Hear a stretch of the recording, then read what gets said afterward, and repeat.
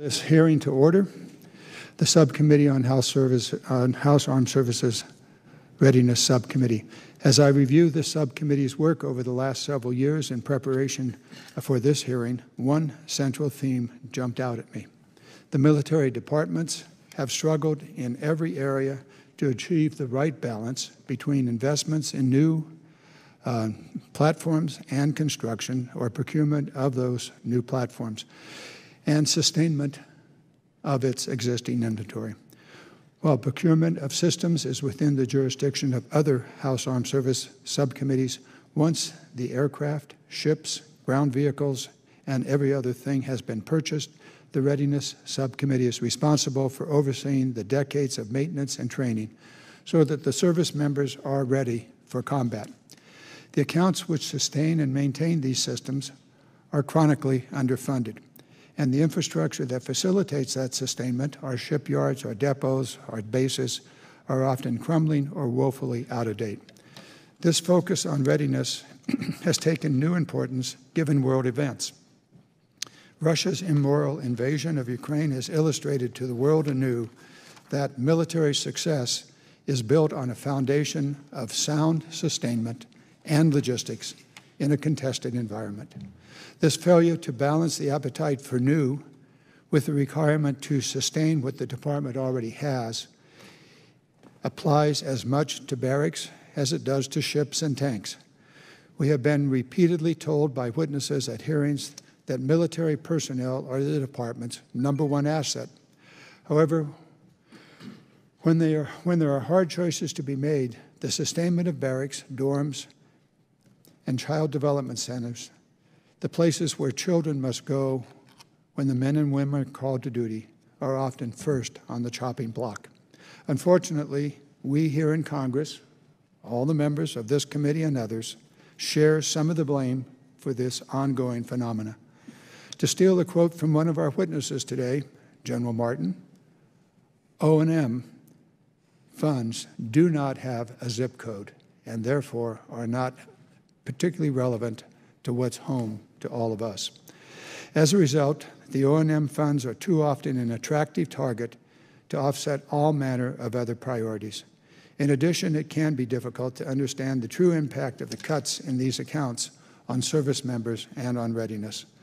I look forward today to this hearing from our witnesses on a number of topics, not only about updates on the many topics within the subcommittee's purview, but also on the real-world impacts of not fully funding operation and maintenance accounts. We have a lot to cover, so I will put my further thoughts and remarks aside and turn to Ranking Member Waltz of Florida for his remarks. Hey, thank you, Chairman Garamendi, and I too want to especially thank all of you. Thank our witnesses. I appreciate that this hearing's a little bit out of sequence. But I do appreciate your patience and willingness to be here. And obviously, typically during this hearing, we would be poring over the budget to inform your work on this year's, to form our work on this year's NDAA. Obviously, as you know, we've completed that business last week, at least in the House. Nonetheless, I do believe that today's readiness update is important. It's vitally important. We need it to inform our continued oversight. And the wonderful thing about the NDAA is once we've completed our business, we're already starting on the next one. And it does provide an opportunity for you all to start informing that work. And particularly, I think we have so much experience right now in our vice chiefs, and we look forward to absorbing that. That said, I, for one, am frustrated, as I think you just heard from the chairman, since coming to this position at the number of cuts from O&M that we continue to see from all sides. At the end of the day, we're seeing these cuts to pay for lines and programs that do have a zip code. And in my view, that's unacceptable. Even as Congress adopted a $35 billion top-line increase to address in part record high inflation, we simultaneously tied your hands behind your backs. And this comes at a time when the threat landscape couldn't be more complex from what we're seeing with the CCP's rapid military buildup. I'm firmly convinced and just had a trip out to the Indo-PACOM region that if we continue to tread water within the next decade, the CCP will modernize its military, bring it to parity, and in some areas overmatch with our own. And when I talked to the Indo-PACOM commander, a key part of his strategy to deal with that is to have forces forward. That's a lot of O&M. And so I look forward to talking to you about that issue. Obviously, as we're seeing in Russia and Ukraine, it's a reminder that we have to sustain high levels of readiness. And I know we'll have many conversations today and going forward about how to strike that balance between readiness and modernization. Back to the Indo-Pacific, I do look forward to hearing about the progress the Army and the Marine Corps is making on the littoral regiments and the multi-domain task forces in the region. Over the past 2 years, this committee has paid particularly close attention to contested logistics. Again, as we're seeing in Ukraine, logistics wins or loses wars. And I remain concerned that the department's own plans for watercraft and logistics support vessels in the Pacific, as well as bulk fuel laydowns, are lacking. Neither appear close to ready to support and sustain inter and intra-theater operations. Another focus of the subcommittee has been on the industrial base. We've heard it and will continue to focus on it. The depots are frankly ancient. The recapitalization plans will continue to require significant investment. On the Navy side, when I spoke with Admiral Lesher, he and I spoke several months ago, he said that readiness was a second priority only for the Navy, only behind the Columbia-class submarine. Yet when we looked at the Navy's UPL list earlier this year, we found 5 of the top 10 unfunded priorities to be readiness-related.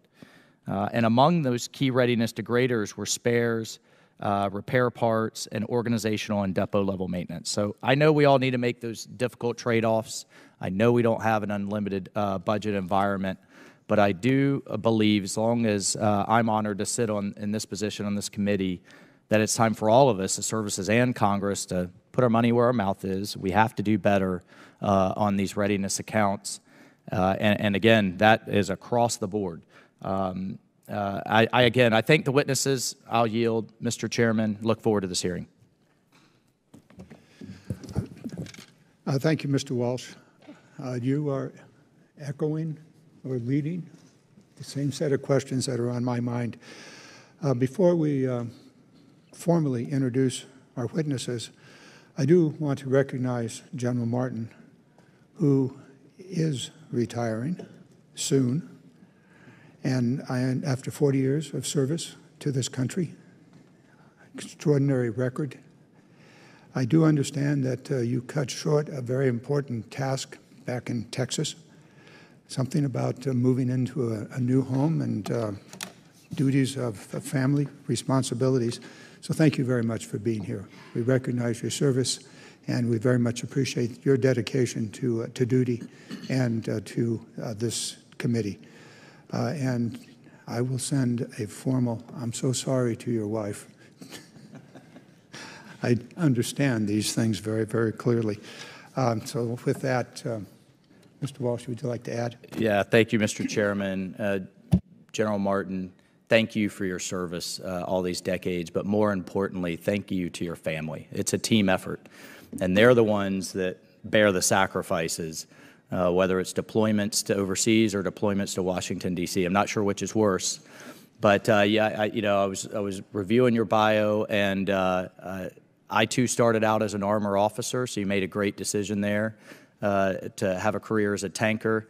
A little disappointed you're not retiring in Florida. Everybody makes mistakes, but well earned, sir, and thank you. Well, I think I said earlier that all politics are local. Something about zip codes. Thank you so very much.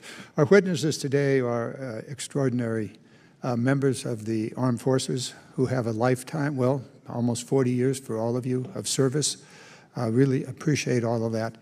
General Martin, we've talked already about your 40 years.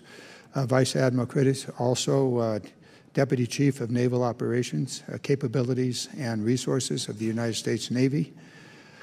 General Smith, Assistant Commandant of the Marine Corps. General David Allvin, Vice Chief of Staff for the United States Air Force, and Lieutenant General David Thompson, Vice Chief of Space Operations. Gentlemen, thank you so very much. I was running through your resumes and bios earlier yesterday and again this morning, and all of you entered service at about within 2 years of each other in the mid-'80s. We thank you for that. We thank you for the educational institutions that prepared you for this service to our nations. So with that, let's start with General Martin, if you would like to make your statement. Chairman and Ranking Member Waltz, thank you. And here's the good news. My wife's my #1 fan, and I can almost guarantee you she's listening to this if it's streaming right now. So those thanks and that apology will be well received, and thank you very much. But it's an honor to be here. Distinguished members of the subcommittee, thanks for this opportunity to discuss the readiness posture of the United States Army with you today. War in Ukraine rages on. The resolve of the Ukrainian people is humbling. They face threats that permeate all domains. It reminds me of the complexity of today's challenges, but also that nations, not just armies, go to war. There's much to be learned from our actions in Ukraine. First, the Army's ability to respond rapidly with military options to the Russia invasion of Ukraine is a full expression of our high state of readiness. This is a direct reflection of Congress's steadfast support. The success of the European Defense Initiative is undeniable. It enabled us to deploy over 12,000 additional soldiers to NATO's eastern flank within hours and days of Russia's invasion. We're also seeing the value of the United States Army building partner capacity through the State Partnership Program, foreign military sales, and years of training Ukrainian forces through the Joint Multinational Training Group, Ukraine.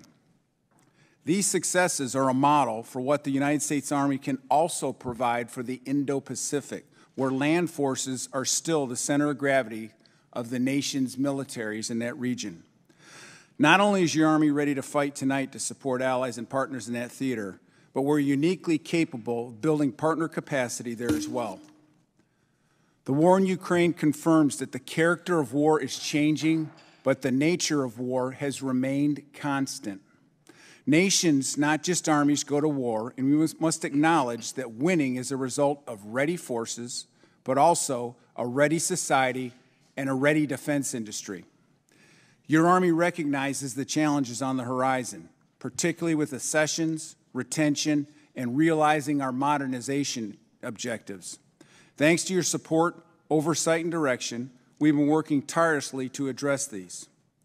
Our people are critical to our readiness, but recruiting motivated, fit, and academically proficient men and women continues to be a challenge. Only 23% of military-age men and women in the United States are qualified to serve, and that does not even reflect propensity. We are pursuing every approach to recruit talent, including modifying our marketing strategy, providing bonuses, and considering soldier location preferences through our options programs. We're also working to address fitness and training needs within the recruiting pool. For instance, we've introduced a new program in basic training which acclimates recruits to a higher level of physical activity to reduce injuries while in basic training and beyond in their careers. The Army is also taking proactive measures to improve soldiers' working and living environments in order to prevent or reduce harmful behaviors. And we are working to improve the quality of life on our installations in order to retain soldiers, family members, and civilians. Finally, we're continuing to modernize our organic industrial base in order to ensure that we've effectively built the force of tomorrow. We're employing innovative new technologies like 3D printing to mitigate supply chain issues. We're also continuing along a 15-year phased approach facilitated by systems like Vulcan that can help us make informed investment decisions as we go along. At the same time, we're an all-volunteer force and a reflection of the society we serve. We are grateful for Congress' continued efforts to improve the whole of society mental and physical health, attract and retain talent, and improve the resiliency of our American defense industrial base. We are a ready and trained Army, but our readiness imperative to our mission is also fragile. Our Army must be both responsive to the threats today while still modernizing to be ready for the threats for tomorrow. We will continue to collaborate with academia, external agencies, sister services, and Congress to fulfill our mandate to be the most lethal ground force in the world. Thank you for your continued support, and I look forward to your questions. General Martin, thank you. Thank you for your service. Thank you for your testimony, and the written testimony also covers many other subjects in greater detail. Vice Admiral Critters, if you would come forward with your testimony. Ranking Member Garamendi, Chairman Garamendi, Ranking Member Waltz, distinguished members of the subcommittee, thank you for the opportunity to testify on the readiness posture of your Navy. Today, the Department is delivering an adaptable, ready, and lethal Navy to the Joint Force at the front lines of strategic competition. Foundational to the combat credible power is strong execution and resourcing of the Navy's force generation process. Readiness remains the critical enabler to naval superiority, and while we've made progress in reducing maintenance delays, delivering high-end training, and improving manning in our ships and squadrons, we still have work to do. Personnel readiness is core to naval power, and we owe our sailors, our civilians, and their families a work environment and a community and a support structure where they are rewarded for their talent and treated fairly and valued for their sacrifices. Our budget funds construction and repair of child development centers. It increases child care fee assistance. It adds significant funding to unaccompanied housing sustainment as well as increased housing capacity overseas. Ensuring that our sailors have access to adequate mental health care is a top priority as we focus on building sufficient health care capacity and better foster a culture where it's okay to ask for help. We are comprehensively implementing both medical and non-medical mental health assistance aimed at improving mental health care, optimizing performance, promoting signature behaviors, as well as suicide prevention. We are increasing both virtual mental health access and the number of active duty mental health care providers assigned to our operational and training commands, and this is allowing more flexibility in connecting our sailors with providers. As the national demand for mental health care workers increases, we are pursuing innovative ways to recruit and retain the expertise needed to support the fleet. Shifting from personnel readiness to fleet readiness, we remain focused on ship and submarine and aviation maintenance improvements. We have reduced delays in our public and private shipyards, and we continue to improve using analytically driven insights. Additionally, we have prioritized investments in the shipyard infrastructure optimization program to bring our aging public yards back to needed standards necessary for the future fleet of our Navy. Aviation readiness remains strong. We are maintaining 80% or better mission-capable rates for our tactical aircraft, and we're showing improving trends in our other type model series. Expansion of the Fallon Range Training Complex is a top legislative priority. It's a critical enabler to support the Joint Force and improve combat readiness by allowing us to train how we will fight. Future readiness remains a focus as we balance requirements for recapitalization and modernization across the Navy portfolio. This is required to deliver the most capable Navy now and in the future within the allotted top line, and hard choices are required, and we look forward to working with Congress to ensure that the Navy is properly resourced. Finally, the United States requires a lethal, capable, and ready Navy to defend the homeland and provide an enduring maritime advantage. I look forward to working with the committee to ensure that the Navy is delivering the readiness required to answer the nation's call. Thank you. Admiral, thank you very much. We now turn to the Marine Corps. General Smith. Well, thank you, Chairman Garamendi, Ranking Member Waltz, and distinguished members of this committee. It's a privilege to get to appear before you today, and I'm grateful for the opportunity. The Marine Corps remains your nation's crisis response force, the 911 force. We are ready to deter and defeat those adversaries that would challenge us. We provide a contribution to the naval and joint force that is very unique. Our identity as Marines centers on being ready to deter, fight, and win as individuals, as units, and as a corps. Everything we do is in support of warfighting advantage and being the most ready when our nation may be least ready. That's our obligation to the American people and to you. The Marine Corps is currently executing an extensive modernization campaign known as Force Design 2030 to best prepare us for the pacing threat posed by China. That Force Design 2030 ensures that the Marines who are operating forward, campaigning, can respond to crises, contribute to integrated deterrence, and conduct the day-to-day campaigns that are required with our allies and partners to deter and, if necessary, defeat an adversary. It makes us more ready today and will make us even more ready tomorrow. Change is very difficult. It's difficult culturally, fiscally, but it has to happen and happen now because the pace of our adversary is accelerating. We prioritize L-class shipping and the light amphibious warship, which are both vital to our ability to provide the combatant commander what is required to execute warfighting tasks. We prioritize our talent management, our people. How do we retain? We talk about recruiting, but how do we retain our way out of a difficult recruiting environment? And we also prioritize our training and education modernization so that those Marines have the best tools available to make them the most ready. And every dollar lost, to your point, Mr. Chairman, on O&M means that a lance corporal or a lieutenant shoulders a greater share of the burden, and we should not and cannot allow that. And I would simply close by saying that your support and oversight of our readiness efforts enhances and preserves our lethality as the nation's crisis response force, and we are very grateful for that oversight. I look forward to your questions, and I would return the courtesy as Congresswoman Spear closes out also nearly 40 years. Ma'am, thank you for making us better. We have a saying that steel sharpens steel, so thank you for always asking us tough questions. It does make us better, and we salute you for that amount of service, ma'am. Thank you, Mr. Chairman. Having worked, thank you very much, General. Having worked for nearly 40 years with Congressman Spear, you're quite correct about the steel.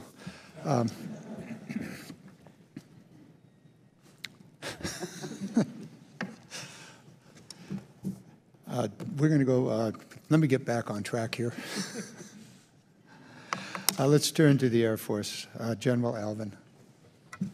Thank you, Mr. Chairman. It's always a blessing and a curse to follow Eric Schmidt because I would like to share the same sentiments, but I can't say it any better than Eric did. So, ma'am, thank you so much for what you do for all of us and have done for these many years.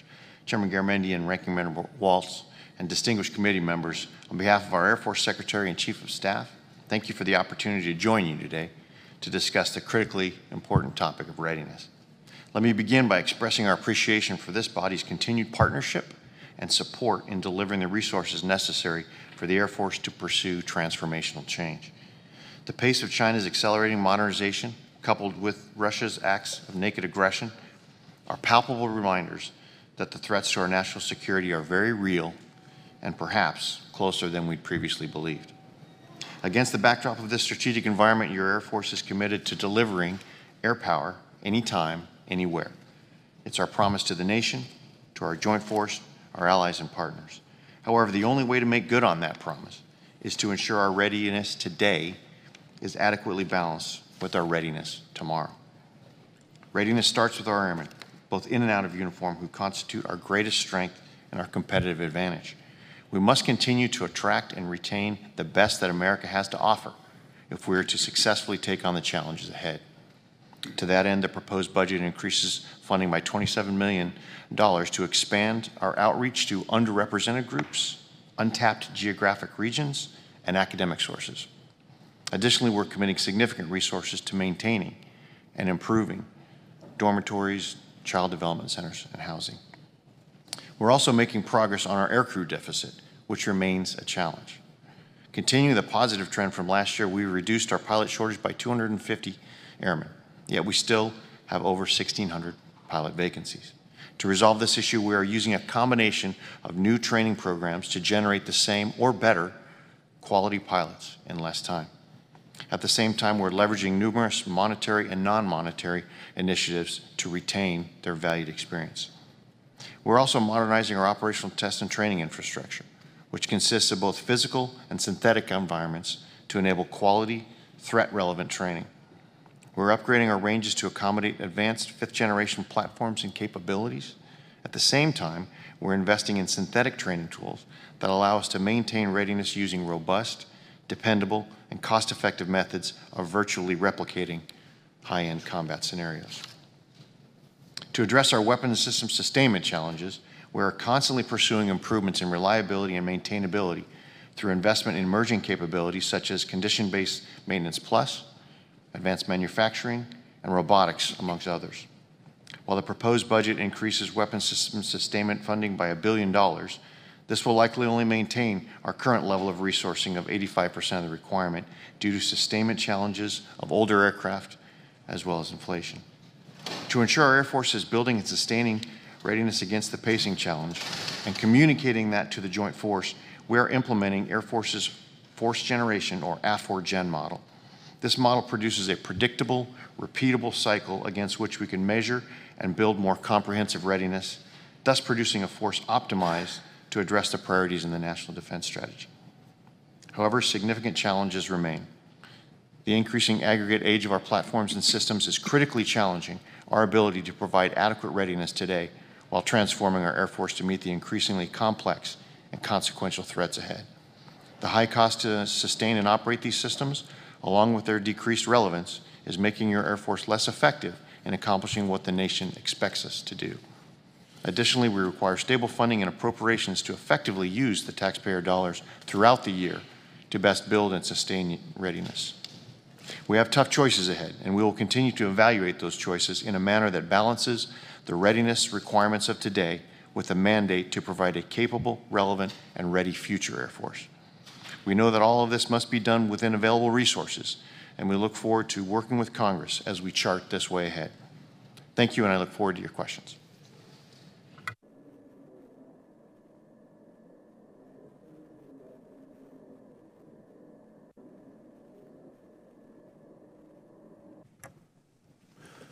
Chairman Garamendi, Ranking Member Waltz, and distinguished members of the subcommittee. On behalf of the Secretary of the Air Force and Chief of Space Operations, thank you for the opportunity to testify today.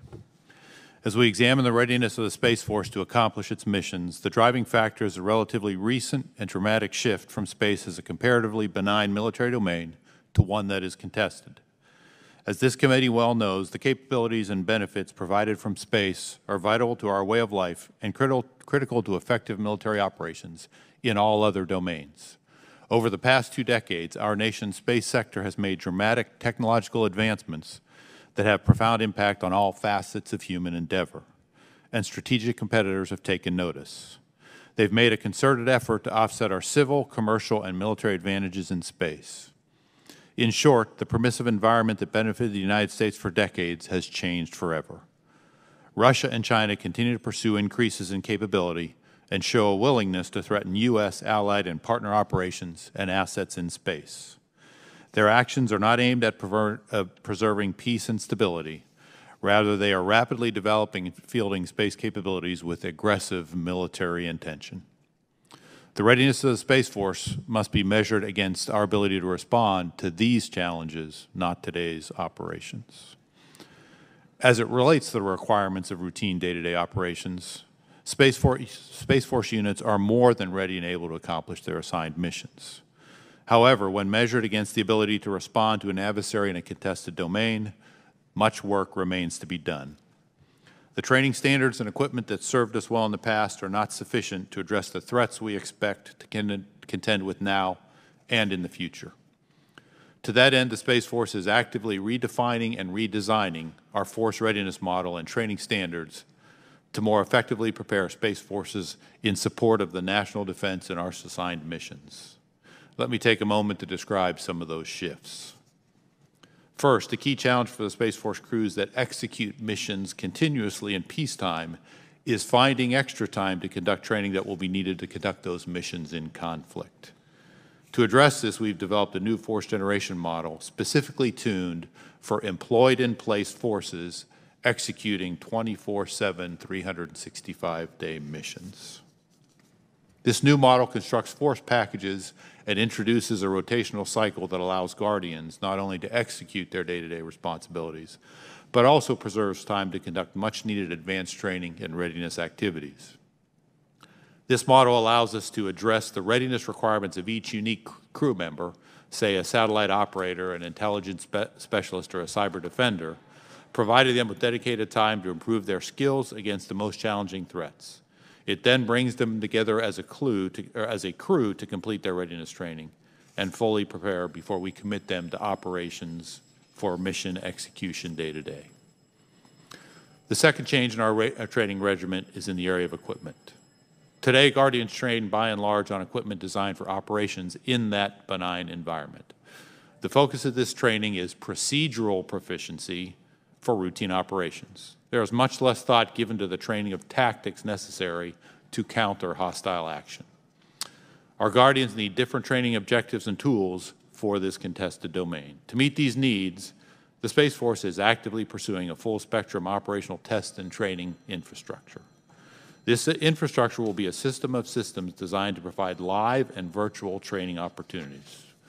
It will include high-fidelity digital models and simulators to allow us to validate tactics, test system limitations, and create a synthetic training environment against the thinking adversary. The development and fielding of this infrastructure is one of the highest priorities of the Space Force. Without it, Guardians would not be able to have defendable systems, proven tactics, or the ability to practice their craft against an opposition force. The operational test and training infrastructure will be a force multiplier, allowing Guardians to maintain and improve our strategic advantage in space. Last but certainly not least, readiness in contested domain requires the Space Force to modernize our force structure. We must counter and defeat a thinking adversary who becomes more capable and dangerous every day. We must transition away from legacy systems to new force designs that complicate the adversary's decision calculus and likelihood of success. First and foremost, to deter conflict in space, but ultimately to win should an adversary choose to attack. The President's fiscal year 2023 budget makes investments in exactly those areas. In conclusion, the Space Force will continue to prioritize readiness in all of its facets to effectively deter adversaries and, if necessary, prevail in conflict. Thank you for your steadfast support and partnership, and I look forward to discussing this further in today's hearing. General Thompson, let me start with an apology. I was looking at my notes rather than the 4 stars on your shoulder, so we'll start with that. Thank you. Just noting the Space Force being new, I'm not sure we know how to measure the readiness in your operations. We'll want to watch that in the months and years ahead so that as you figure out how to define readiness, we'll want to watch that along the way. I'm going to start with my series of questions. I'm going to hold myself to 5 minutes, and we'll go from that. We're focusing, or at least I'm focusing, I think Mr. Walsh also, on O&M, probably because of the recent activities in the putting together our version, the House version of the NDAA, where O&M was the place where raids occurred. They're targeted for other priorities. We see this in budgets, we see this in reprogramming, and unfortunately we see this in the Congress, most recently with the NDAA, when this account is often used to offset competing priorities. I believe part of the reason for this is because operations and maintenance accounts are opaque, and it's hard to understand the true impact of these cuts. Therefore, I'd like to know what these impacts are. I'd like to ask each one of you to quickly give us a real-world example, perhaps 1 or 2, of what the impacts are when maintenance accounts and operation accounts are cut. What does it mean? I'm going to start a little different order here. I'm going to start with the Marine Corps General Smith. If you can give us a couple of examples of what happens when O&M is cut. Thanks, Mr. Chairman. When operations and maintenance budgets are cut, you get one less flight hour for a new pilot. That pilot will eventually achieve 1,000 hours, but they'll achieve it a day or a week or a month later than they otherwise would have. That pilot, while ready, is less ready than he or she should be or could be. If O&M is cut, you may not be able to take the entire unit, a battalion, for example, to a major operation or major exercise, in the Philippines. So only half or a third of the unit gets the training that was offered to them at Balakatan or Cobra Gold. They are less ready than they otherwise would have been. They lack the experience that those O&M dollars would have brought them because spare parts didn't make the airplane ready or because the dollars for the fuel to provide that flight hour were not there.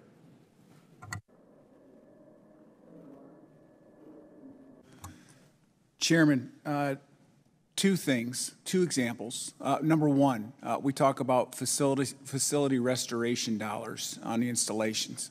If the budget's less, the order of merit list, those projects we thought were the most important to attack that year is affected, and so the project at the bottom will probably not be resolved until the next year, and so it's a rolling cachet of projects on each of our installations or some of our installations that are affected. And the second one, it answers your questions, but it's a nuance, and I'd like to mention it in this testimony. But when we execute an emergent requirement, something that's not in the Global Force Management and Allocation Plan, and something that's not planned, when we execute that, typically somehow we get compensated for it eventually, but not immediately. And so what happens is that impacts our ability to execute our programmed readiness activities because we've got to use the resources we have to cash roll that until we do get compensated. And so that's something that is very complicated as we execute during the course of the year. And as you well know, we don't have OCO anymore, and so it's pure base dollars for O&M. Hope that answers your question. Yeah, I think there was something that occurred this year in Europe that wasn't planned. A good example. Let's go to the Navy. What does it mean when O&M is cut? Yes, sir. I agree with the previous comments and appreciate the question. I think when we look at our big readiness accounts like ship maintenance, the flying hour program, ship operations, that's one of the reasons why we established the OPN pilot, frankly, in our ship maintenance accounts for private sector surface ships. When those things are cut, there are fewer availabilities that we'll be able to afford in the year, and that has a cascading impact. Same thing that was previously mentioned on our shore side, where we fund our sustainment and restoration and modernization of our bases. If we don't have sufficient funds, that tends to bow wave and creates a problem for us. So very similar to what was previously stated. Thank you. Air Force. Mr. Chairman, I think I'd like to build upon what my Marine Corps colleague talked about. He talked about, with respect to aviation, the personnel readiness issue. I would like to couple that with actually the platform readiness is impacted as well. So, for example, as the O&M budgets are smaller, that means perhaps we aren't able to grow our maintainers as fast, or the ability to do the on-site maintenance and get ahead isn't there as well. So what that means is with these aging aircraft, you spend more time in the depot. You have longer depot times. And when something kicks off, I'll think about our mobility platforms, C-17, C-5.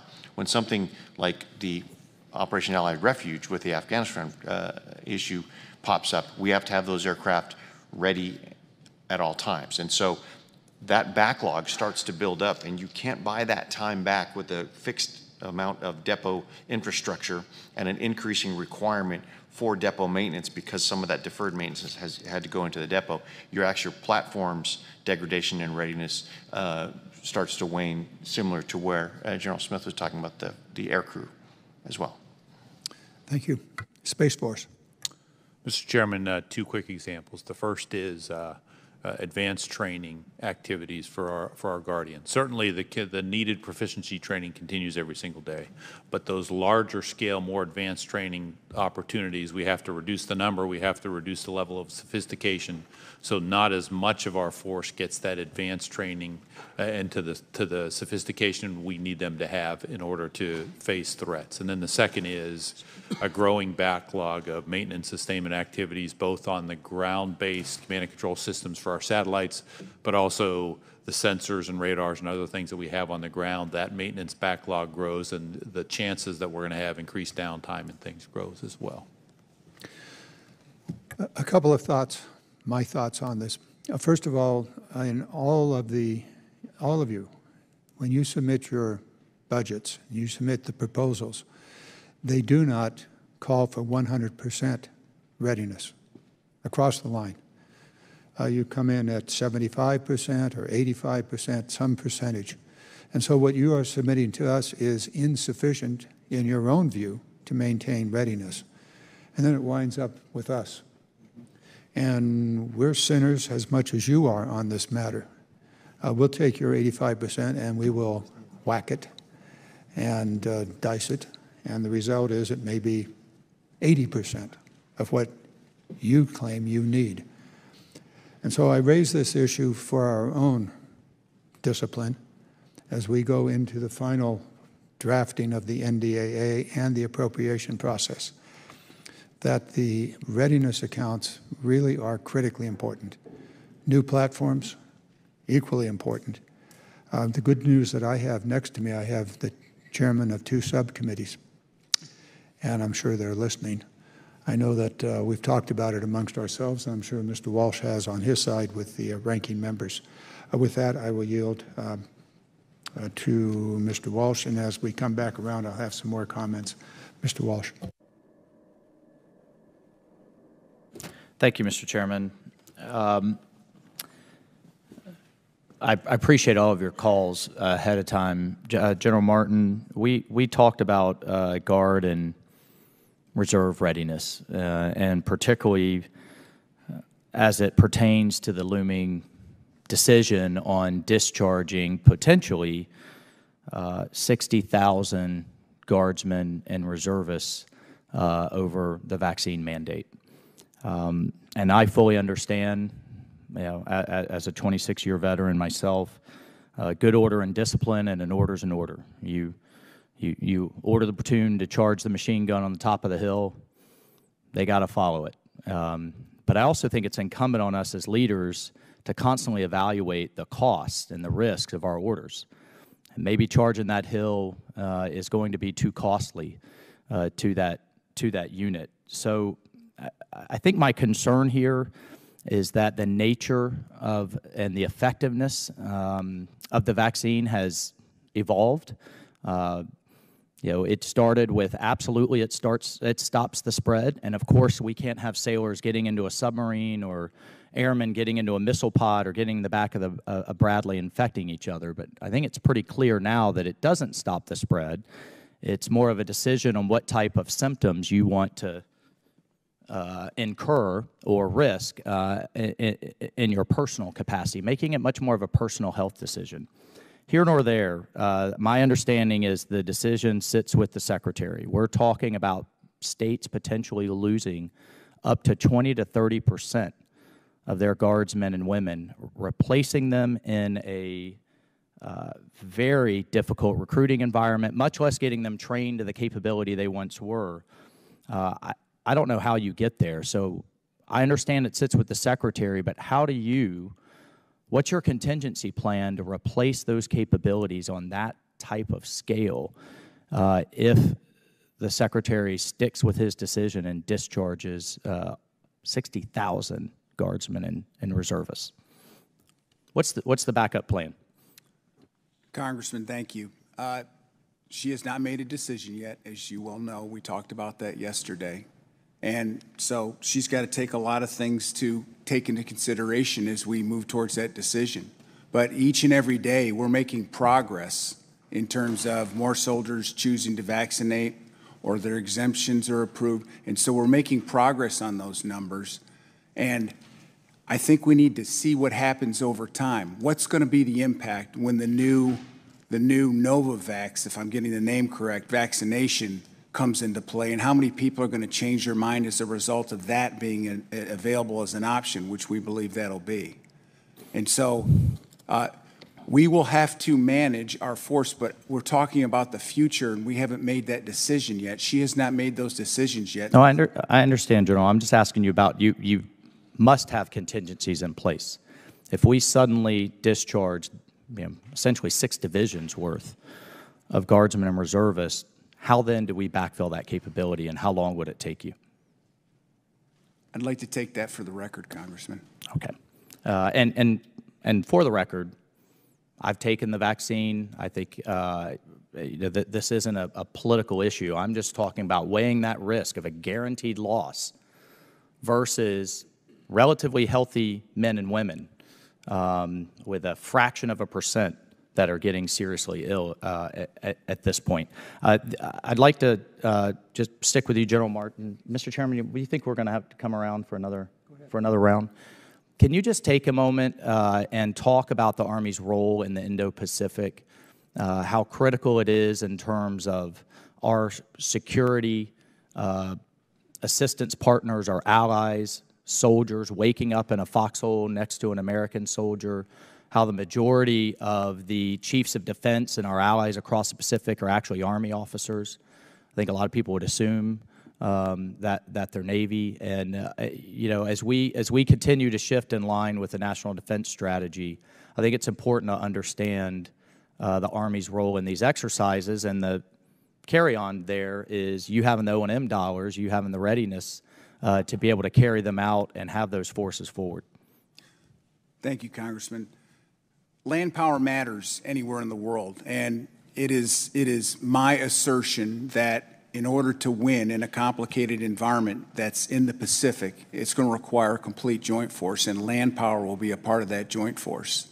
The Army provides a significant amount of capability in building partner capacity, as I talked about in Ukraine, and we're doing in the Pacific with security force assistance brigades. But it also has capabilities such as long-range precision fires that'll be part of our multi-domain task forces. We have 2 that are dedicated to the Pacific right now. We have a logistics network that is reliant upon United States Army watercraft and land forces, port opening capabilities and other capabilities on the land to deliver capabilities so the joint force can be supplied. We have supreme command and control capability for joint forces. And of course, we have our traditional forces and air and missile defense capabilities that are there.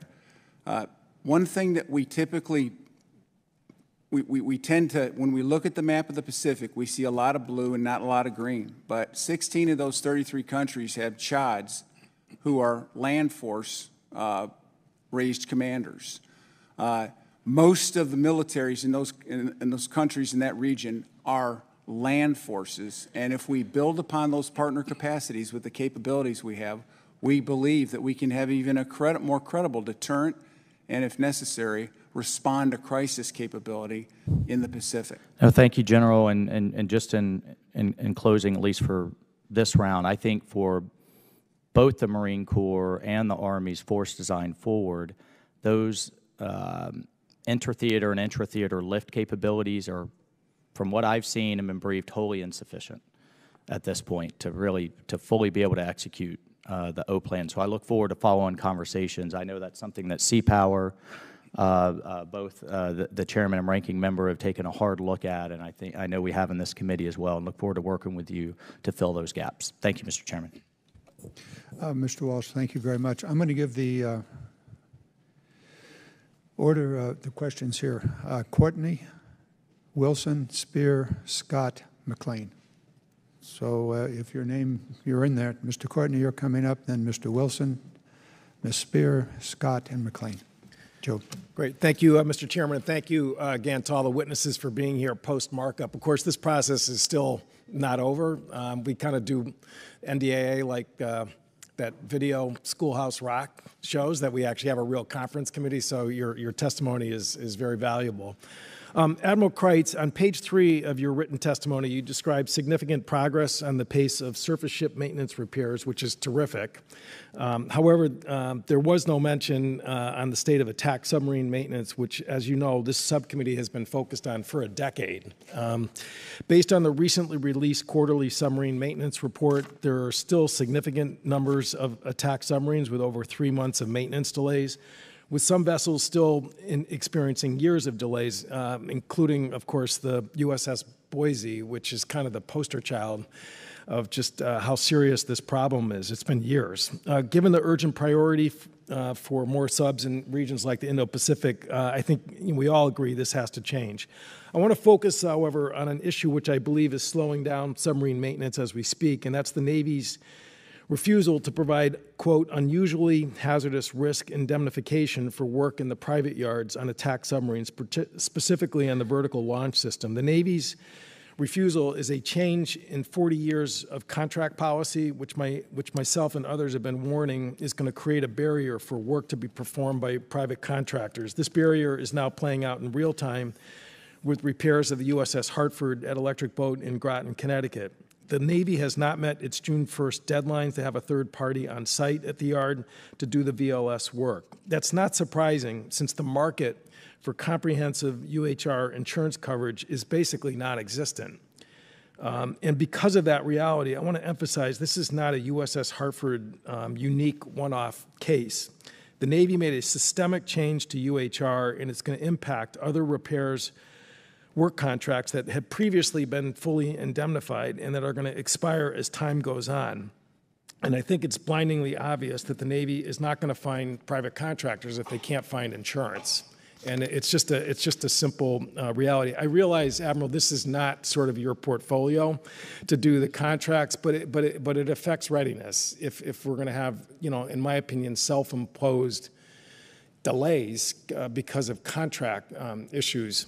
In the NDAA that we just finished, Section 815 of the bill modified the indemnification authority, which basically took it out of the Secretary of the Navy and pushed it up to the Secretary of Defense, which, honestly, there's some of us who we're all very pro-Navy, and we're not, but it's a message that this issue really is just screaming out for a resolution. And I honestly believe there's a compromise here.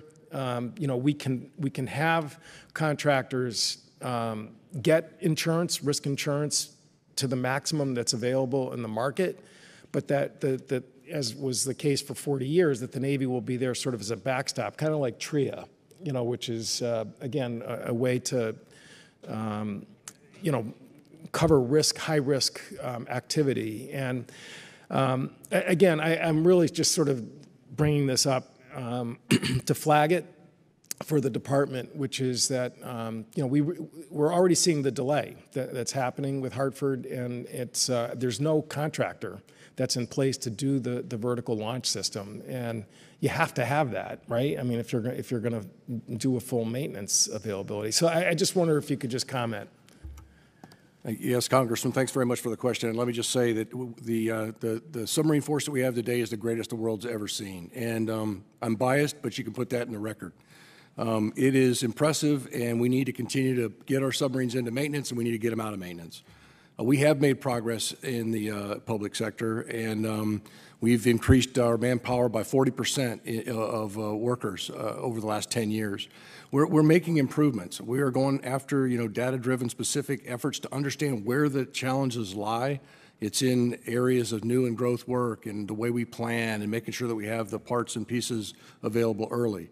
With regard to the private sector, we need that capacity. We are close partners with Electric Boat as well as Newport News. I would just say that with regard to indemnification, you're right. I'm not a contracting expert here. I know that the Secretary of the Navy has been looking at this, and what I will do is I will take your comments back to the Secretary of the Navy, and we will come back to you. I appreciate that, and again, the door is always wide open in terms of continuing this effort. Thank you. I yield back. Thank you, Mr. Courtney. Mr. Wilson, you're up. Thank you, Chairman Garamendi, and I'd like to Thank you, Mr. Chairman, for the opportunity I had to be with you and Patty on the delegation that we visited in Romania for visiting with our Black Sea allies, Romania, Turkey, Bulgaria, Georgia, Ukraine, how important that was to see the security of the Black Sea region. Additionally, I had the opportunity to be with you at the at the OSCE Parliamentary Assembly in England. And then it was so meaningful to me to be with you as we went to Helsinki, Finland, and to Stockholm, Sweden, to welcome Finland and Sweden into NATO, how important that is. Also, Congressman Walz, ranking member, I was really grateful to be with you in Kyiv December last year. What a life-changing experience it was for me, and I appreciate your outspoken service on behalf of our country with your background, Green Beret. And then I'd like to tell General Martin, thank you for you and your family's 40 years of service to our country. And I also share your recognition of the resolve of the people of Ukraine for victory, which is just so important for the security of the American people, that the people of Ukraine are victorious. With that in mind, I appreciate the leadership of Brigadier General Patrick Michaelis of the U.S. Army Training Center at Fort Jackson, South Carolina. Fort Jackson is the Army's training center of choice for basic combat training and installation consistently recognized for excellence, where 60,000 troops received initial entry training before entering the ready force. Given our increasing challenges with recruitment, what are the initial entry training centers doing to improve the physical readiness while minimizing injuries to the increasingly sedentary pool of recruits? Congressman, thank you, and it's great seeing you again, and appreciate your words. So about a year ago, the Training and Doctrine Command started a program where we embedded medics and behavioral health specialists at the battalion level in each of our training battalions. And the results are undeniable. In that year, we had 1,700 fewer trainees that were removed from basic training last year compared to 2020. So we're going to continue to resource this program and continue to grow it, because any attrition you have in the training pipeline is attrition that you won't receive in the operational units or elsewhere in the Army. And so it's really important that we continue to work at this. And Paul Funk in Training and Doctrine Command and Pat Michaelis are leading that effort with that initiative. Thank you very much. And I do want to echo Ranking Member Walz, too. I am concerned about removing our troops, and that every effort should be made to provide for exemptions so that we can maintain the service members that we have. With General Smith, I'm really grateful that I previously represented Parris Island. In fact, my son is a Navy doctor there at Beaufort Naval Hospital, and so I have a great appreciation of Marine service. And with that in mind, I'm also grateful to be the Congressional Military Youth Programs Caucus Chairman, and part of that is the Young Marines Program. And I want you to know that I was really grateful the NDAA includes funding for this and authorizes DoD funding, and how meaningful this can be for recruitment and also opportunities for young people to serve. With that in mind, what is the status of the of Marine Corps recruiting, and wouldn't it be helpful to have the young Marines be part of this? Congressman, good to see you, sir. We appreciate the support for any program that offers to the American people the true value proposition of service. Young Marines is one of those examples. Rather than call it a recruiting tool, I view it as offering to everyone a genuine glimpse at what the value proposition of service is. Our recruiting challenges this year across the board are in fact difficult, which is why we're so focused on retention rather than recruiting. But we will be we will make or come very close to making our recruiting mission in 22. It will come to a degree at the expense of the pool that we have ready for 23. Anytime you have less time in the delayed entry program, you will have a higher attrition rate at recruit training, which is unacceptable. So again, I think the focus for us is retention and then ensuring that the American people see the value proposition of service in the United States Marine Corps and the United States military writ large. And thank you all for your service. I yield back. Thank you very much, Mr. Wilson. We now turn to Ms. Spear. Thank you, Mr. Chairman, and thank you all for your service. And I don't want to disappoint you, so I have a series of questions to ask. Let's start with you, General Martin. We just got word on the Military Personnel Subcommittee that you're going to have an end strength shortfall that is pretty dramatic, that you're now shifting from an end strength of 473 to somewhere between 445,000 and 452. So a reduction of between 21,000 and 28,000. That's alarming. Tell us how you're going to address it. Congresswoman, thank you for your question. First, I'd like to say that it's 445 to 452, but we're going to mission ourselves for 455 if we can achieve it. And the question is whether or not we can achieve it, because right now what we're experiencing, the why of what we think is going on right now is we've got unprecedented challenges with both a post-COVID-19 environment and labor market, but also competition, private competition with private companies that have changed their incentives over time. You've seen that with the various incentives that companies have provided. And then what we call as a result of that, a decreasing propensity and requisite qualifications to serve. That's why we've gone from 29 to 23% of the population that is available to serve, and that's not even propensed. And so that projection for 23 is correct. We believe that we'll land at 466.4 this year for an end strength. If we make our recruiting objectives, and of course that will impact, if we're over or under, that will impact next year's end strength as well. We're taking that all into account. Okay, General Martin, I'm going to have to move on, but I think that, Mr. Chairman, we might need to have a subsequent hearing on this because it's pretty serious. And if we need to make some changes to be able to attract more talent, then we need to look more carefully at that. Let me move on to you, Vice Admiral Kreitz. Two questions for you. The Air Force and the Army have instituted a policy that requires leave to be presumptively approved for women who are seeking a medical procedure such as an abortion or other reproductive health. They're not required to tell their commanders the specific reason for their needed leave. I'm not sure what the Navy's policy is. Can you enlighten us? Do you have presumptive leave? I guess the question is. Thank you for the question, Congresswoman. That is determined between the health provider and the member. So the health provider will determine the amount of leave required as the result of miscarriage, for example. No, but my question is, are you presumptively going to provide leave and not ask any questions as the Army and the Air Force are doing? I mean, I'd love to see some consistency on this policy. Let me, I believe that today the policy that we have is that that decision is managed at the healthcare provider. So the answer, I believe, is no, but let me come back to you with the details of why and the logic, if you will, please. All right. The Army and Air Force also have established a policy of between 1 week and 6 weeks of convalescent leave following a miscarriage, depending on the circumstances.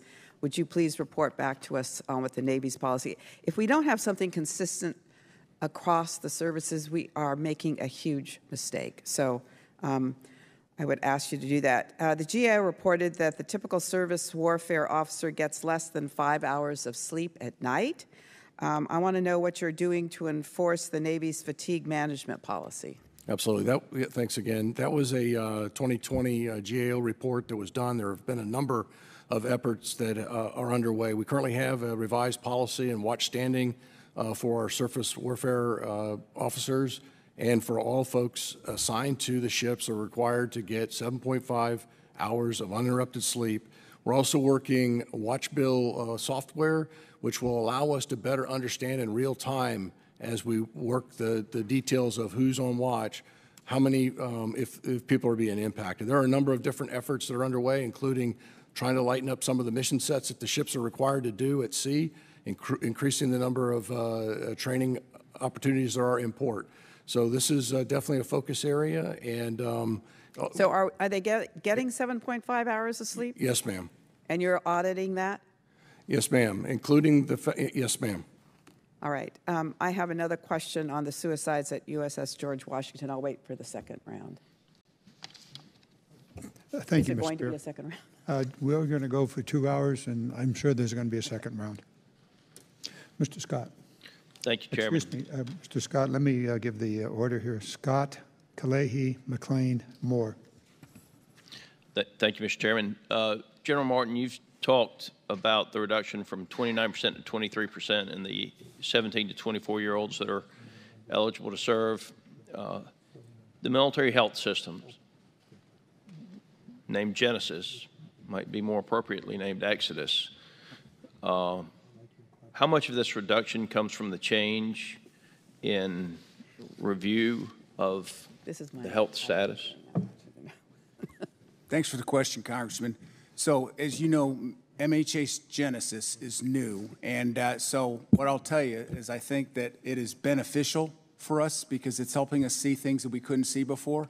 But what we're struggling with a bit is learning how to live with Genesis and understanding the timelines that are associated with some of these background checks that result from the checks in the system.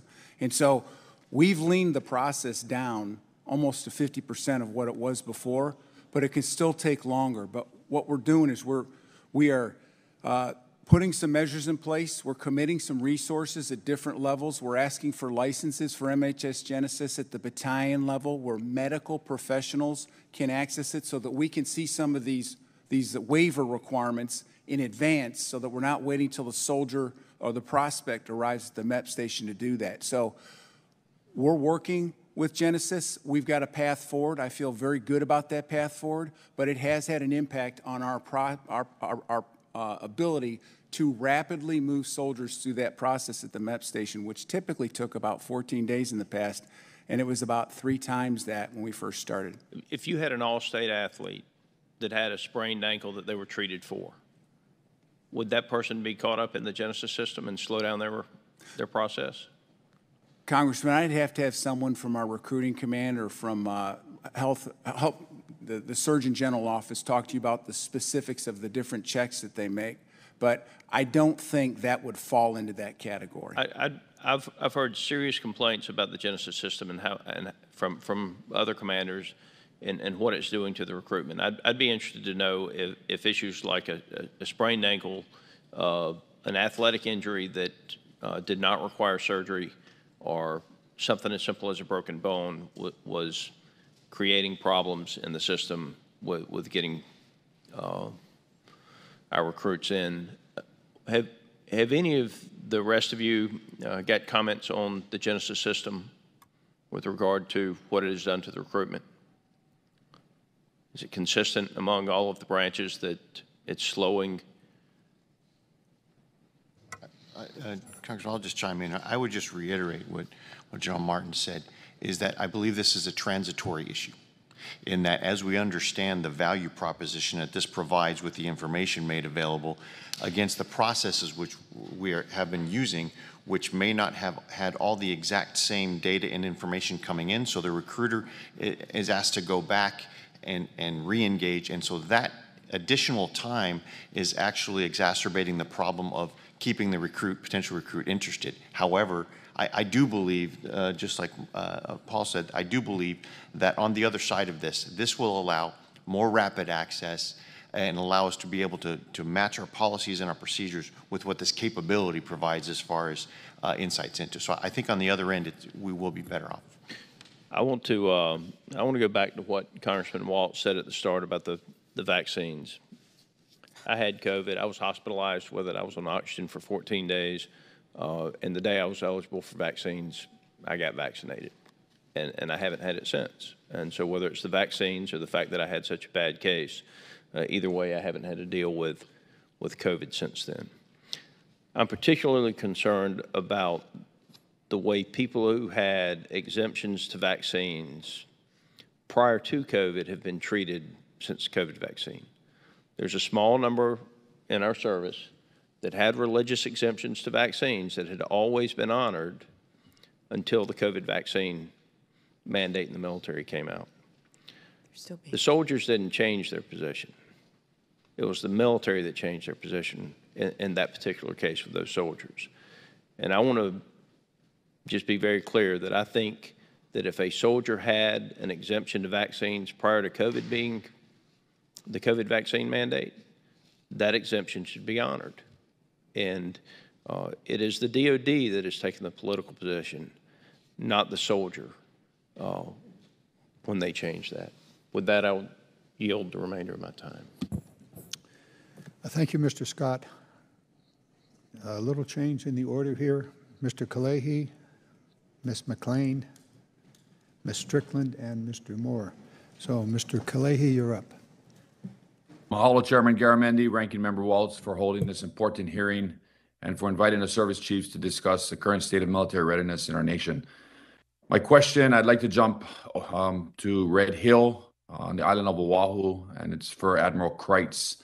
Sir, I understand that Secretary Austin has directed a joint task force called Joint Task Force Red Hill that will be stood up on the island of Oahu and led by a senior flag officer that will report to the SecDef through Admiral Agolino, the Indo-PACOM commander. Are you able to provide us with any update on the status of this joint task force and its formation? Thank you, Congressman, for the question. I don't have the latest information. I will get it, and I will get it to you. I know this has been discussed. I think I'll just leave it at that, and I'll get you what we have as soon as I can, sir. Okay, no problem. Second question, this incident at Red Hill that led to a major catastrophe on the island of Oahu that affected over 98,000 military service members that depend and live on the Navy's water system started on the 20th of November. It was a result of a broken AFFF fire suppression line that we now know the Navy installed and contractors installed, violating the Department of Defense's fire code when they installed PVC piping in what should have been a steel pipe through a new fire suppression system in the Red Hill lower adit that was installed a few years ago. The collected wastewater and fuel as a result of a previous event at Red Hill, which happened on May 5th of last year, transported and held a fuel water mixture in this line. We've continuously asked the question, and I wanted to ask it again if you had any information to confirm that the release from the broken AFFF line contained only a mixture of fuel and water, petroleum product, but did not contain any type of fire retardant such as PFAS. Again, thank you for the question. I don't know the answer to that. I'll have to come back to you. I will just tell you that, the health and safety of our people, the families, and our community neighbors is, extremely important to us. We know that we've lost trust here, and we want to be transparent and work with the state as well as the Office of Secretary of Defense to get this corrected. I don't have the information that you're asking for, but I will get it for you. I'll just add, and I really appreciate that, this has been extremely difficult process, getting accurate information out here in Hawaii to start to restore that trust with the island community. For months, I had asked for video footage that could have existed either from the tunnel system or from an individual cell phone that the Navy for months stated did not exist. And then all of a sudden, about 2 weeks ago, video footage from the actual leak itself on November 20th was released in a local media source here. And so, having transparent information, especially with this PFAS question, is really important because the Navy is now saying that less than 5,000 gallons of fuel actually leaked into the Red Hill well, but it affected so many people so quickly. It's hard to understand how that little amount of fuel affected so many military service members and their families. And so ensuring that PFAS, which is a very, very dangerous chemical, obviously known to cause cancer, was not in that pipe and did not enter the Red Hill well and ultimately was not consumed by our military service members and their families, is really, really important for those families to know that. So I would appreciate if we're able to definitively come to an answer that there was no PFAS in that fire suppression system line. Congressman, I'll get you the information regarding the video. My understanding is that the fact that a video existed was part of the initial report that was provided, or the initial investigation that was provided to the state as well as to this committee back in the March timeframe. It's not clear to me if our, why our briefer misspoke or what occurred there, but I will, I'll make sure that we get the information on PFAS to you. Thank you. And I'll yield back my time, Mr. Chairman. Thank you. Thank you, Mr. Kalehi. Before we move to Ms. McLean, a couple of things. The contamination issues are widespread. Each of the services and multiple bases are contaminated, water supplies and the like. It's an ongoing issue. It's not the principal subject matter of today's hearing. But all of you gentlemen know that we're going to go back through this over and over and over again until, I guess, we're gone. It'll be a long while after we're gone that the pollution will be gone. So be prepared. We're coming back at it. Ms. McLean. Thank you, Mr. Chairman, and thank you, gentlemen, for being here today. An essential responsibility of the subcommittee is to ensure that appropriate resources are authorized to meet mission readiness requirements. Yet, unfortunately, we consistently lack the level of detail in the annual budget request to conduct this critical oversight work. When procuring a weapons system, there is a single line of funding. There's a single line of funding to develop that system and a single line to buy the system.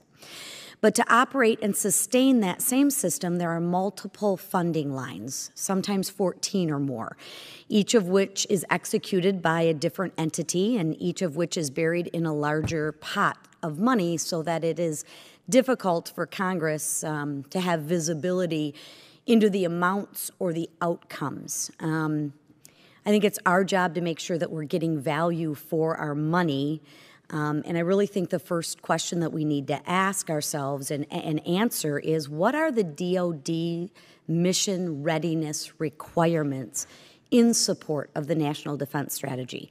To that end, in FY21 NDAA, we codified a requirement in Section 118 of Title 10 U.S. Code for the service to submit readiness objectives and metrics for every major weapons system along with budget materials, starting with the FY23 request. In our last subcommittee hearing, I asked Secretary Marani why DoD has yet to submit the materials required by Section 118 of Title 10. He didn't have an answer. He said he would get back to me. I'm still waiting. So I will ask all of you gentlemen this question. When can we expect your services to comply with this requirement? And maybe you have and I haven't seen it. You want to go down the line, Sure. So for the Army, I'll have to take that for the record. I don't have the answer to that question, but we'll get you an answer. Thank you. I would just say for the Navy, again, thanks for the question. I think it's important for us to understand and what the outcomes are of the readiness investments that we're making. I think we have that information. I believe our budget justification material provides most of that, but I'll go back and as General Martin stated, I don't have the specifics, and we'll go back and work with OSD on the policy as well as the Navy to get you a correct answer. Over. Ma'am, I'll also come back to you, but I will say I want to make sure that we're in compliance with Section 118. I'm familiar with it as far as objective initial and then full operating capabilities, objective options, and then full capability options for requirements for a specific system. We always have a threshold and then an objective. Threshold is acceptable, always moving toward an objective. Cost analysis for each of those, and that's part of our JROC process. You must show. So do you have it? We have, what I know, ma'am, is per system, we can tell you what that system is supposed to do, what it should cost. What I can't confirm for you is that it's been placed into one bin or one binder in compliance with Section 118. That I will come back to you, but the data is there. And again, I think it's, and I'll apologize, I'll continue before I make my last comment. No, I think the same as General Smith. We have subcomponents of parts of requirements for aircraft availability, mission capable rates, et cetera. But as far as having that roll up, ma'am, we need to make sure that we have that in it per Section 118. If there's a format template, I'm not sure that we have complied with that as far as the comprehensive piece, ma'am. Congressman, we're in the same position. I need to understand exactly what you're asking for and make sure that we provide what it is. And again, I think our frustration, or I'll start with mine, is we're spending a lot of taxpayer dollars, which I'm happy to spend to secure our nation. But the frustrating piece is we need to go back and we need to make sure that we are getting value for our dollars and that there's a metric that Congress lays out, which I think is pretty clear. I think it's extremely disappointing that all 5 of you don't have the requirement. So I will ask my second follow-up question is, when can we expect to get it? Because when I asked in the last subcommittee hearing, it was, well, I don't have it, but I'll get it to you, and I'm still waiting. So my follow-up question is, when will I have, or when will we have the requirement by law that you're supposed to give to us? I'm looking for a specific date. Congresswoman, without understanding exactly where we're at in the process, I mean, it could be today if we've got it, but I've got it. So when will you have an answer for me on when you will get me an answer? How's that? I can have someone answer you by the end of the day today. Perfect. Similar, we'll provide an answer by the end of the day. Thank you, sir. Yeah, we'll come back to you as soon as, and it may not be today, but days, to tell you what the time. How about by the end of the week? Is that fair? We just got to put a deadline, or it'll go on into perpetuity. Let's move this along here. Yes, ma'am. Back and forth, not going to work. The information was required by law. Please provide it as soon as possible. A couple of things beyond this one requirement, the Section 118. One of the things that is very much on my mind is that when new weapon systems are acquired, rarely does the long-term maintenance of that system considered. And it absolutely has to be. If we're going to have a bridge tanker, and it's different than the existing tanker, what is necessary to maintain that all the way down the line?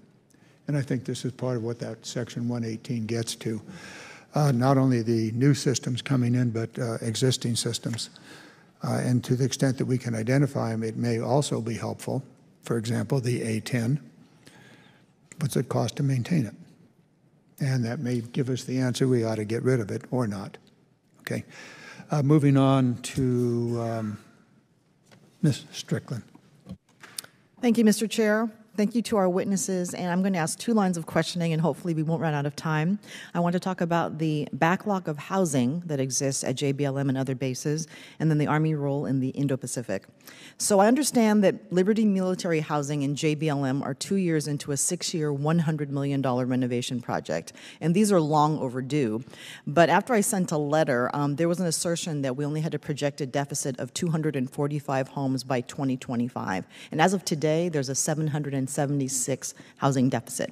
And I say this because I get calls in my district office from families moving to JBLM about the cost of housing and the availability. And we know that on post, we never want to sacrifice readiness or preparedness, but there's an opportunity to build more housing at JBLM. So General Martin, what do you think it's going to take for DOD to add more housing on and off base to adequately house our service members? Thank you. Congresswoman, thank you for your question, and making sure that our soldiers and their families have affordable housing to stay in is a top priority for the United States Army. That being said, in most of our installations, 70% of the personnel live off post. JBLM is one of those unique areas where the cost of living is very high, and so it's something that's on the mind of the senior commander there. It's on the mind of the partner there. But the numbers that you lay out for me, I can't tell you in this venue with what the information that I have, what their plan is to go beyond that. But as it pertains to the Army as a whole and your line of questioning, we're trying to make sure that we've got the right balance of housing on post that is occupied to the appropriate level so that the vendor can provide or the partner can provide the capability, but also provide affordable housing to our soldiers in a very safe and secure environment. But if you want an answer on JBLM as to whether or not there's going to be any changes there, I can get that for you. I just don't have that information with me today. All right, thank you. And in the Puget Sound region where JBLM is located, there's a housing shortage of 250,000 units in the entire metropolitan region. So even though they may live off post, there's still a crisis and it's still expensive. So if there's a way to adopt urban land use rules where we go higher and more dense on post, we can help alleviate that problem. My second question is basically around, in the Army's opinion, has the Russian invasion of Ukraine changed Japan's thinking on defense and national security, especially how it relates to Japan's Southwest Islands and how it would play in a possible invasion of Taiwan? Congresswoman, I can't speak for what Japan's position is or opinion is. That they're going to follow the rules of their own sovereignty and the decision making that they would make. But what I can tell you is we have a very strong relationship with Japan. We recently had their chief of staff come visit us in the Pentagon, had great engagement with them. United States Army Japan has a great relationship with the Japanese. And so we're talking to them all the time. And in our exercises, we're starting to exercise more and more with them on a bilateral basis. And they're a very important partner in the region, particularly when you talk about the Southwest Islands and what posture potential that gives for them and for us. And so the Army's role in the Pacific, you started to talk about that, but then you asked your question about the Japanese. The Army's got a huge role in the Pacific. Yep. Command and control, integrated air and missile defense, logistics, long-range precision fires, our multi-domain task forces, all part of a potent joint force that can provide a credible deterrent and, if necessary, respond to aggression in the Pacific. Thank you. I yield back my time. Thank you, Ms. Strickland. Mr. Moore.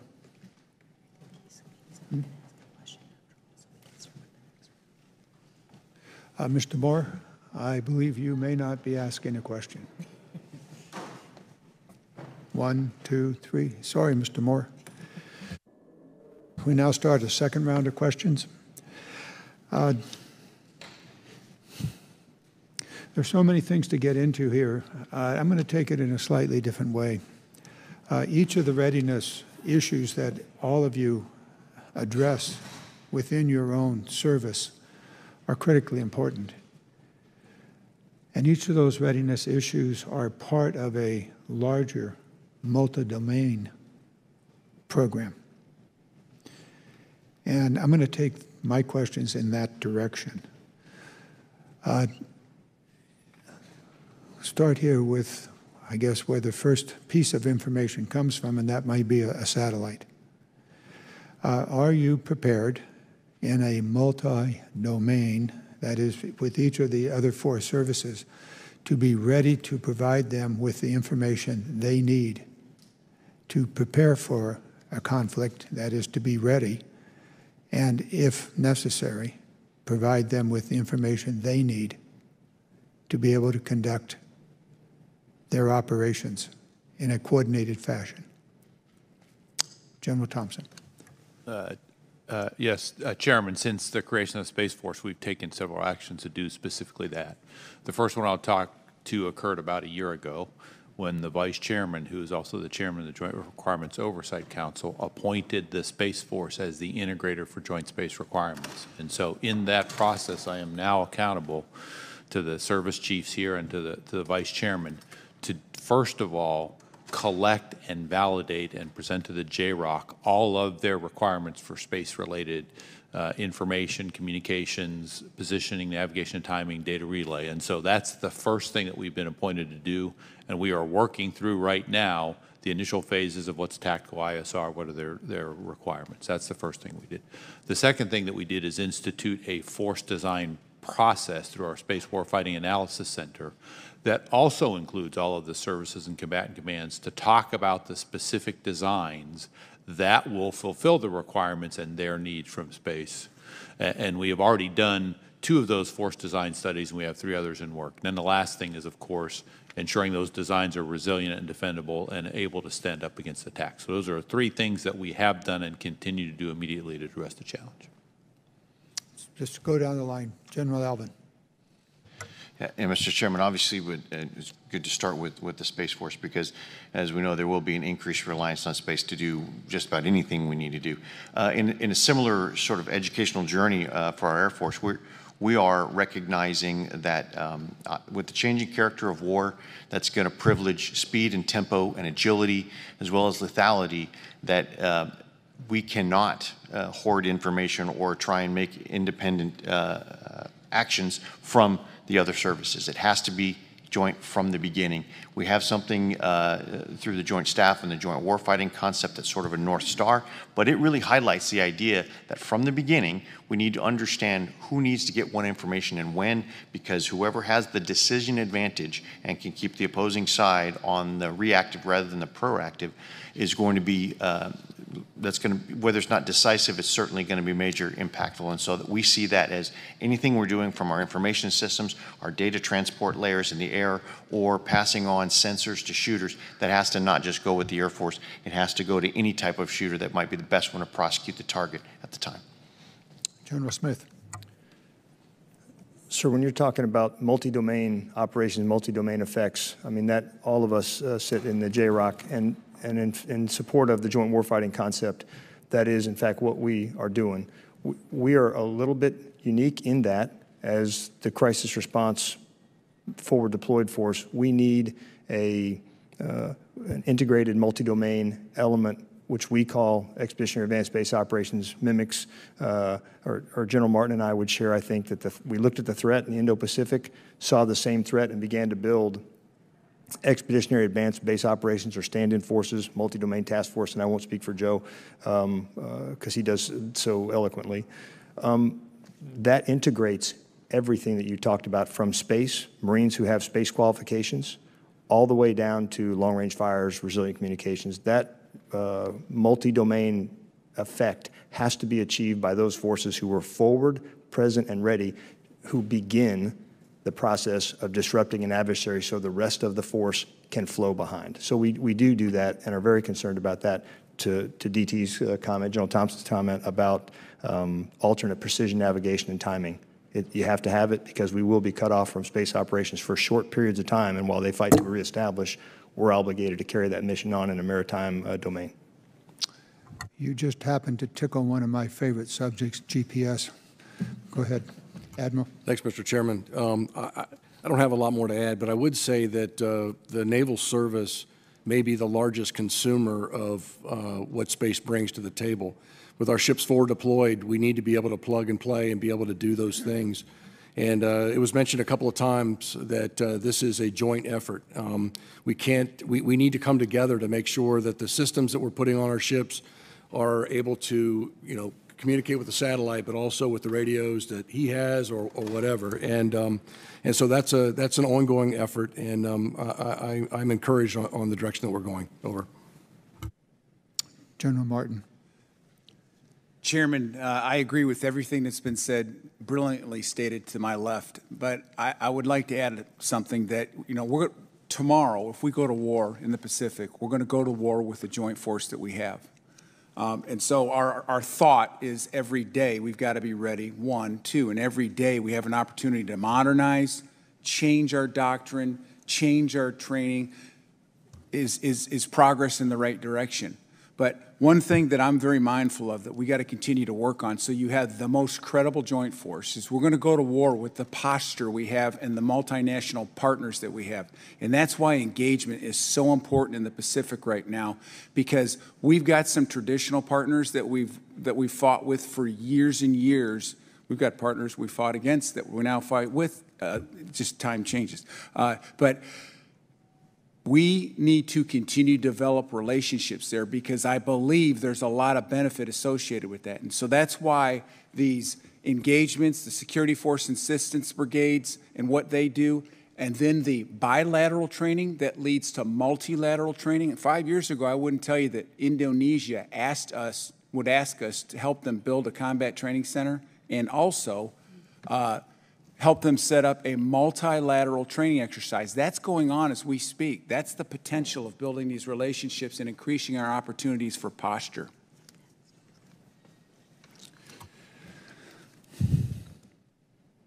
This discussion probably would take several hours, which we don't have. I wanted to raise it. And General Martin, thank you for bringing it beyond just the 5 services. It also is our allies and those we would like to have as allies. It's going to require, I want to come back with a series of briefings. Formal hearings are hard to schedule, but I want to alert the members of my subcommittee and other committees that we'll be carrying on a series of briefings on a range of subjects. When we talk about readiness, we're talking about basically every piece of this puzzle except the acquisition of new equipment, which must have a readiness component before it's ever acquired. A change here. I noticed Mr. Johnson has arrived. Mr. Walsh, it is your turn. We'll pass it to Mr. Johnson then. Thank you, Mr. Chairman. Ranking Member, apologize for being late. I was stuck on the floor. I would rather be here because readiness is so important. General Martin, thanks for your time speaking with me yesterday in advance of this hearing. I expressed our concern. I think it's not a concern just that I have, but a number of my colleagues about the recruiting crisis and the challenge that places to readiness to fight and win wars. So the Army's only met, as we understand it, 40% of its recruiting goal for this fiscal year. And yesterday, as we discussed, I think just 23% of young Americans are eligible to serve without a waiver right now. So, of course, barring the over 40% of men between the ages of 18 and 24 who remain unvaccinated against COVID, it makes that percentage even lower. So at least 75,000 soldiers, by our count, currently face discharge for refusing to take the COVID vaccine. The question is, can the Army afford to discharge these soldiers in light of all those recruiting difficulties? Or how are we going to grapple with this? Congressman, first, I failed Congressman Waltz when I did not give him a number when he told me 64. You said 75. I tell you, it's less than 20,000. That's still a significant number, and that's why I'm looking forward to improvements. And that number for the National Guard is a little over 11,000, Congressman. But Chairman, would you? Sure, yeah. General, I think it's important to be clear here. So what's the total? Guard is 11 and reserve is 20? No. Oh, total. Total force. Okay. Total force is approximately 20 at this point. Yes, Thank sir. you. Well, that's a different number than we've been told, so that might be part of the problem. Well, that's why I did, after our phone call, I said, I've got to double check some numbers here because that was a big number that you had put up. Sure. Well, if the Army fails to meet its recruiting goal, COVID vaccine or not, will it make cuts to force structure, and how would those cuts affect our readiness overall?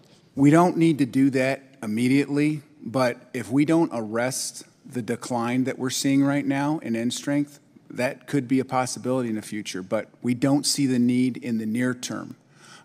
In the near term, the way we're going to manage any shortfalls that we have is the ways we've done it in the past, where we prioritize formations that have missions or preparation for missions, and those missions will be prioritized to be manned. But that's what we've done in the past. That's what we did back during the surge when we were building structure in the Army, and we had to continue to deploy it over to Iraq and Afghanistan. But that's how we'll manage that.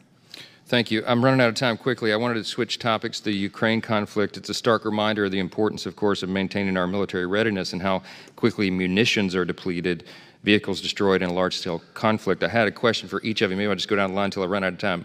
Admiral Kreitz, the Ukrainian armed forces have estimated that Russia's fired well over 2,000 precision-guided missiles into Ukraine. If we expended 2,000 TLAMs over a 3-month period, how quickly could we replace them, and what levers does the Navy have to expedite production? Thanks, Congressman, for the question. I think I don't have the specific numbers off the top of my head of what the production capacity is. I know that we're at capacity today, either building new TLAMs or converting older TLAMs. I want to say it's around 450 per year. Over. Thank you. Let me go to General Allvin. If the Air Force needed to make up combat losses of that magnitude, it seems the Russians have lost aircraft somewhere the rate of 25 to 35 combat aircraft at an annual rate that's 100 a year. How long would it take us to manufacture 100 fighter or attack aircraft beyond current levels of production, and what would the lag time be? So that would also depend on the type of aircraft, but obviously as opposed to munitions, an aircraft, especially if it's a 5th gen, is a much longer proposition. So there are many things that go into that. How hot is the production line? Is it out to max capacity? Do you have to do a second production line? So the nature of which production line we're talking about would vary that, but I think your underlying question is the key one. The fact that what Ukraine, I think, has really done is opened up our eyes to make sure that we have to have as much of a flexible and robust and adaptive industrial base to be able to adapt to this, whether it be munitions or on the platform side. I think that's right. I'm almost out of time, but I'll just say Russia has these reconstitution and production issues today, but of course they could be ours tomorrow. That's the reality. And we're just really hopeful the department is taking a hard look at how we can expand the capacity of our defense industrial base if the need arises. It's a dangerous time. And with my 15 seconds, I just want to say we're so grateful to all of you for your leadership in very difficult times, and we want to be here to support you. So thank you for your time today. Yield back. Thank you, Mr. Johnson. Those issues are pertinent to this committee. When we do briefings in the days ahead, we'll pick those up. Thank you. Mr. Walsh. Your turn. We're going into a second round now, Mr. Okay, Walsh. great. Yeah, thank you. Thank you, Mr. Chairman. I just want to, I think, ask a broader question on aircraft maintenance. The GAO has reported 46 types of aircraft, and I know that's broad brush in their study. Found that 3 met their annual mission capable goals. And I think this is along the lines of Ms. McLean. It's very difficult for us to determine here amongst all of these platforms, the prioritization, the maintenance, how they're measured, and frankly, what to block and tackle and to defend in these O&M dollars. But so that's 3 annual mission capable goals. Granted that the data is a bit dated. 24 did not meet their annual mission capable goals in any fiscal year. I think this most broadly affects the Air Force, where we're seeing 130%, by the data I have, 130% increase in your maintenance and your sustainment goals. And I know this gets at the heart of divest to invest, particularly as your fleet's averaging 30 years old, and you've been stagnating now. I think despite a number of initiatives and money we have reinvestment. That divest to invest isn't a new concept. You've been doing that over some time, yet we're stagnating at around 70%. So I'll start with you, General Allvin. How do we break this deadlock that we seem to be stuck in terms of readiness rates? And I think the chairman perhaps got at it. Are you basically negotiating against yourself, both within the building and then with OMB, in terms of what you come to us in the first place? But I'll start with you, but I'd like to go to each of the services as it pertains. I mean, what are the, if you could give me your top challenge or 2 in terms of aircraft maintenance and improving sustainment outcomes and availability for your aircraft.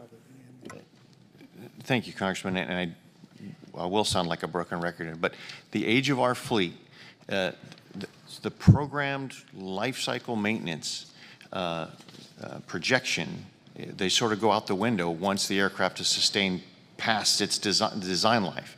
And then we find that when it breaks, because of the anticipated maintenance issues with it, we're only anticipated for what would go on over X years. Now when you have X plus 10 or X plus 15 years, there are new and different ways that it finds to break. And those breaks, also, they require more time to be in depot maintenance. And because it's in depot maintenance, you can only have so many go through. So when you have fewer available to make it through, it gets clogged in the depot maintenance pipeline. So part of that has to do, and that is the major one, is every year we try to be able to retire those legacy systems, and every year that we don't, we just don't park them. We try again to maintain them, and it costs more to maintain them. And so all of those things just continue a spiral. And so it actually just gets worse every year, even if we were to put the same or slightly increasing dollars into it. The second is some of the new systems that we have contract logistic support to go with it. And so as you bring on the new systems, there's new money that has to go to that, even to the new systems as well. But the number one, it is that age of the fleet, because it just takes longer to get them through. The number two would probably be the new onboarding of the new systems. And number three is that our maintenance workforce is still, a bulk of it is still under 6 years. So we're trying to get experienced workforce onto those airplanes. And as we have to maintain more, we can't put our experienced workforce onto the new aircraft. And so they're just still, that experienced workforce is trying to retain, keep them flying even though they're less relevant. But that number one it's the age of the existing fleet. Thank you. General Smith? Congressman, I'll echo that. The maintainers, the population of maintainers is key. Having them be experienced, multiple years of service underneath an apprenticeship program so that they become the true expert in their field. When you maintain legacy aircraft, for us, and legacy is not bad. Legacy doesn't mean it served no value, gets a kind of a bad rap. It means it is not part of our future plan going forward. Doesn't mean it didn't serve well. Harriers, phenomenal platform, but they have outlived their usefulness. Our F-18s, we've got to transition to Gen 5 aircraft, the F-35. The longer we maintain those older aircraft because of operational demand signals, those experienced maintainers are still maintaining Harriers when they should be maintaining F-35s, because they have to go through a pretty robust, along with pilots, transition program from one airframe to another. If I pointed to the single biggest challenge, I would say it is the maintainers and the inability to harness all of the experienced maintainers from legacy platforms, because it's a glutch and gas sundown program, and move them to the new platforms. You will see readiness increase as soon as we can divest of the legacy platforms. That's a fact, sir.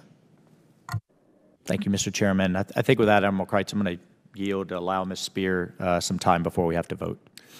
Thank you, Mr. Walsh. You're exactly right. Ms. Spear. Thank you, Mr. Chairman. Thank you again. I'm going to try and do 3 topics, so I want you to be as brief as you possibly can be. I want to talk suicides, accidents, and child care. Let's start with suicide. General Martin, as you know, I went to Alaska and visited both Anchorage and Fairbanks. We were told that you were going to bring a team of behavioral health service members to help with the fact that they're waiting 2 to 3 months to get services. So did the team make it to Alaska? Has the wait time decreased? Congresswoman, the team has arrived at the end of May is when they arrived, and we don't have data that's mature enough to be able to say, look at the decrease in the wait time. But in terms of physics, it's going to happen, and we'll report out to you as we progress with this so that you can maintain visibility of that. What's the number of suicides so far this year? In Alaska? In Alaska. In Alaska, you've had 1. So far this year? 1. Vice Admiral Kreitz. Yes, Congresswoman, thank you. I think we're very focused. This has definitely got the attention of SecNav and the CNO. We're focused on the health and welfare of our people. In my opening comments, I made reference to some of the things that we have going on, including moving a number of our active duty medical personnel, both trained in the field, doctors and others to the waterfront, embedding them with on the ships. So I think we're focused here. There are a number of other things that we're looking at. Okay, let me interrupt you because I'm going to run out of time. So sorry. At the USS George Washington, there's been a failure to invest in housing, parking, and quality of life facilities. The ship appears to be grossly undermanned, especially at the supervisory, senior enlisted levels. When it takes an hour and a half to go from the parking lot to get to the ship, that's kind of like unconscionable. What are we doing to fix that? Have we bought a hotel, a parking lot, something to make, because this shipyard's going to be there indefinitely. Are we doing anything about that? Yes, ma'am. We are. We have offered and moving the individuals or the ship's crew off the ship right now as we work through quality of life issues that you mentioned, such as parking. It is a challenge. We're working shuttle services, but we're also working with the shipyard themselves on a potential to put in a parking garage. We're looking at other quality of life initiatives, including setting up a center where we can get some rest and relaxation. The sailors are, working hard to get these ships out of their availabilities, and we understand and we definitely appreciate their sacrifices. We need to do a better job of providing them the quality of life things that are required. 7 suicides at the USS George Washington, is that correct? I don't have the number. All right, I would like the numbers from each of you for how many suicides we've had so far. General Smith? Ma'am, we've had 31 so far this calendar year. 31 suicides so far this across the active and reserve component, the total force 31. Last year, a total of 58, the year before 73. So those are the numbers. My biggest concern, and I think you noted it with General Martin's comment about Alaska, is the delay in receiving care. And that comes from a smaller medical community. Active component drives a bigger delay. So our OSCAR units, operational stress control units, are simply not available to each and every unit who would need them as we shrink down the medical force. All right, telemedicine's got to be part of the solution as we move forward. General Allvin? And ma'am, I need to get you the exact numbers. I know that 21 was better than 20. 22 is trending better than 21, but it's still too high. Our strategy is following the White House strategy with sort of building connections and detecting risk. We're working harder on informing family members, making sure the family members can see and identify the risks, as well as continuing the separation of the individual at risk from the devices by which him or her might do death by suicide. So those are some of the projects we're moving forward on, but I owe you the exact numbers. Thank you. General Thompson? Ma'am, the same. And we don't have the same challenges as the other services in that regard. But we know that that's as much a blessing. And we actually are putting in place resilience teams that look after health, wellness, emotional, physical, spiritual as well to combat. General Martin, how many in the Army in total? 141, that's 25% less than last year at this time for the Army, and it's 14% below the 5-year average, and it's 10% below the 10-year average, and it's just north of the 2019 rate per 100,000 for the civilian population of this country. If you believe that we're on an upward trajectory, the Army could potentially be below that average for the country. We won't know because the CDC doesn't release that data till a year or two after they've compiled it and assessed it. Okay, I know my time's expired. Let me just say to Admiral Kreitz and General Smith, you are lagging behind the other services in providing child care. Overall, there's 19,000 families waiting for child care. The worst numbers appear to be in the Navy and the Marines. I visited Pendleton just a few weeks ago. We've got to do a better job. That's part of retention. That's part of recruitment. We've got to recognize that. If they can't access child care, they're leaving. And I can't tell you the number of service member families I talked to when I was at Pendleton that said just that. So I'll just leave you with that, and hopefully we can have a further discussion on that. I yield back. Thank you, Ms. Spear. Votes are called, so we're going to terminate the hearing here in just a moment. I want to thank you, gentlemen, for your testimony. There are a myriad of issues. All of them come together to create a force that is ready or not. And so what we need to do is to be informed on the multiple readiness issues, child care, retention issues, all of those. I'm going to put forth a series of questions to you that I would like you to deliver answers to us, some of them in writing, others in briefings, which I'll make available, which all of the House Armed Services Committee members will be able to attend. We've got a lot of work to do. Spare parts, we didn't even get to that. Did I talk about depots? No, I don't think so, not yet. It goes on and on. I thank you for your attention today. We'll look forward to continuing on. With that, we are adjourned.